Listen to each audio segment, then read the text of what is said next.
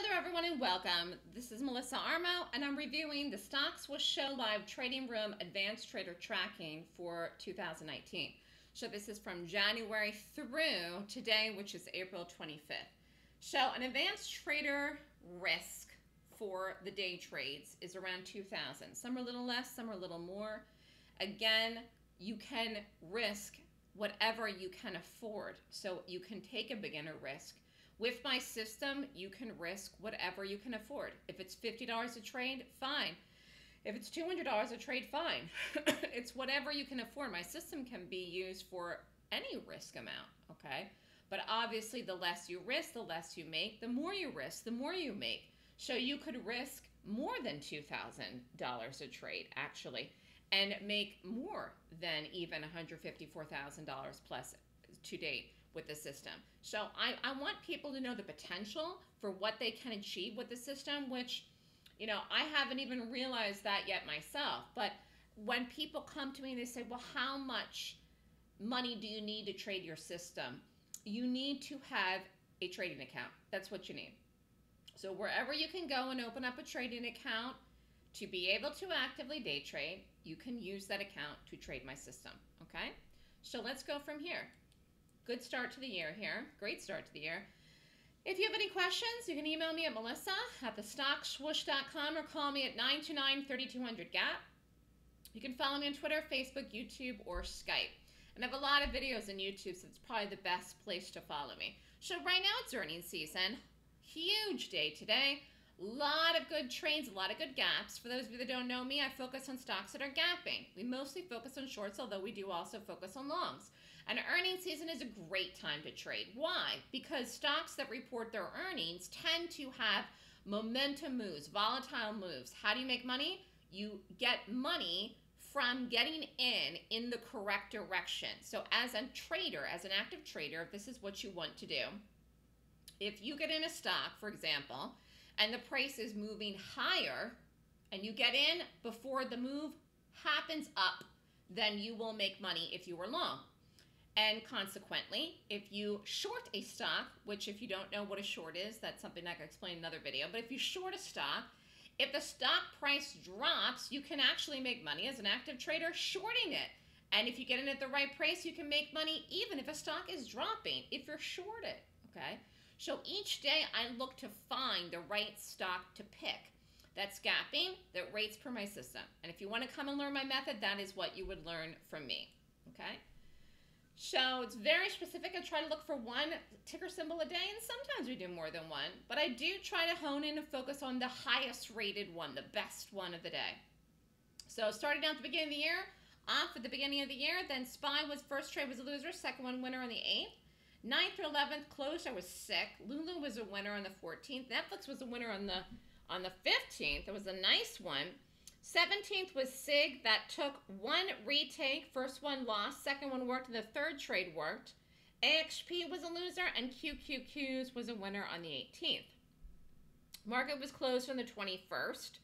22nd was SWK. That was a very quality gap, very nice gap. The 23rd was COF. 24th was MKC loser, QQQs was a winner on the 24th, and Starbucks was a small gain on the 25th. CAT was a winner on the 28th, GME was a winner on the 29th, the 30th was a wild day. T, first trade lost, second trade small winner, Qs was a loser, retake worked was a winner, and SPY was a winner on the 30th. The 31st, to close out January, X was a winner, Qs was a winner, and V was a loser. And remember, and I said this earlier, earnings season tends to have the most opportunity, the biggest opportunity, the greatest opportunity for you to make money as a day trader, okay? So right now we're in the quarterly earnings season that's going to run into the end of May.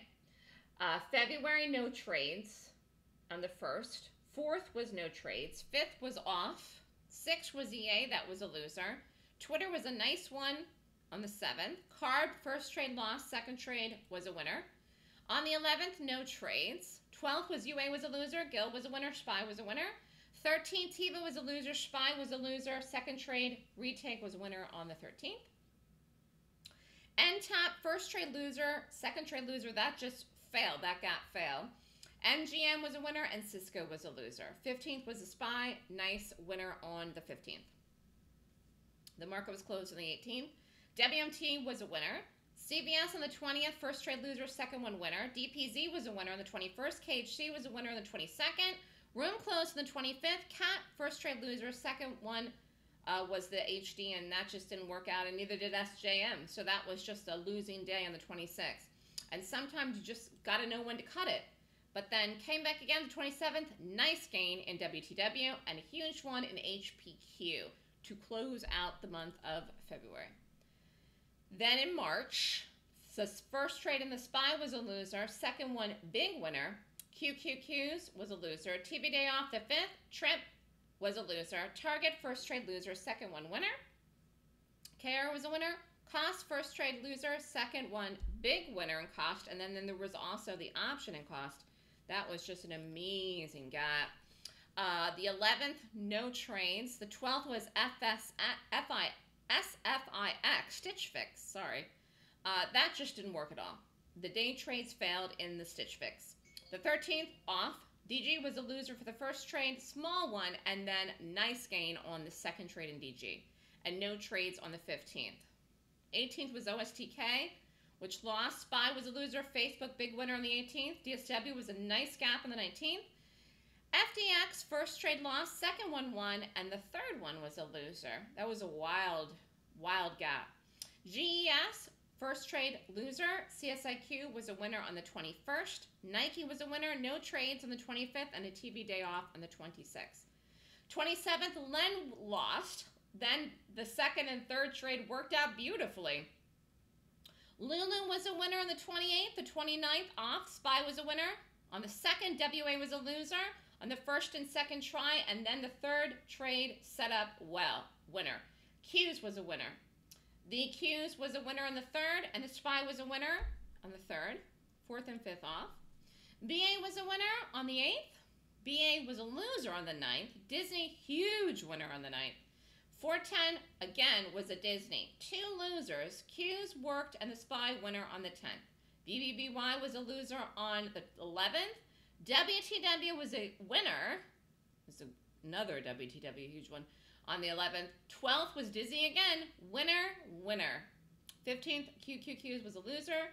And then second trade set up winner. Disney, first trade loser, second one winner. Qs was break even on the 16th. And the BAC was a winner on that same day. Then in here too, we're getting into the last couple days of April. The 17th was IBM, loser. QQQs was a loser. Second trade, small winner, and Apple was a huge winner on the 17th. The room was closed 18th and 19th for the holiday, and the market was closed as well on the 19th. 22nd was Apple. That one ended up going huge, which is really funny looking back, and so did Facebook. But small winner in Apple. Facebook, small, but both these trades actually ended up going to the dream targets. Twitter was a winner on the 23rd. 24th was IRBT. Two trades, both winners. 25th was Mo. Big one, right out of the gate. MMM was a loser. That's funny because that ended up going huge too if you redid it. XLNX was a winner on 1 and 2. And it's interesting because you'll learn in the class, if you take my Golden Gap course, you'll learn how to do a retake and why you would do a retake. That's something I go over in the second day, day 2 of the class. Anyways, again, I was discussing this earlier. What's an advanced trader risk? Around $2,000. So you can risk less. I mean, if you don't have the capability of risking $2,000 a trade, say you risked half that. So instead of being up $154,000 year to date, you could be up half that. Okay? What's wrong with that? If you'd risked $1,000, you would have been up roughly 76 grand or thereabouts. What's wrong with that? Nothing. Okay? So at the end of the day, you really have to think about what you're willing to risk, what you're willing to sacrifice. And again, you could risk $500 a trade. You could risk $300 a trade. You could risk $200 a trade. It is totally, totally, totally up to you. You yourself have to determine the risk that you're okay with. And after the class, I tell people start out slow. Risk $100 per trade. So if you risk one amount, you're looking to turn over one. So for example, say you risk, like I said, $1,000. What are you looking to make $1,000? Now, what if the trade goes to the target and you're only up 850? Well, you're not going to knock it out.